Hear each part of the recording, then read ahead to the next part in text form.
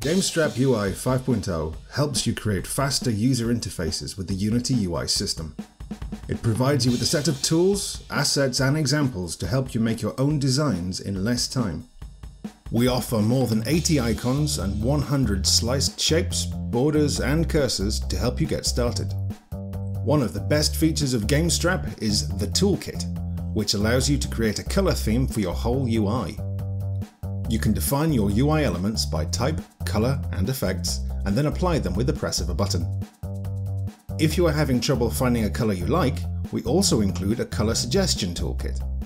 This comes with a set of random colors, a color algorithm generator which gives you suggestions based on your current selected color, and finally, all of the colors you're currently using in your scene.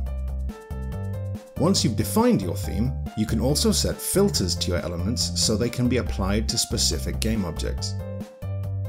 You can filter things by UI type, the Unity tag system, and regular expressions, which makes it possible to apply a whole UI skin at once. Filters allow you to create multiple themes and apply them at runtime.